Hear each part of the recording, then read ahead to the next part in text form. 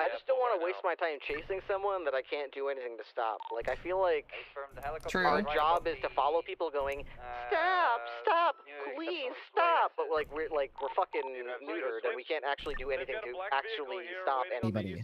Other than beg them and plead them to please stop. Our job is to sit there and watch.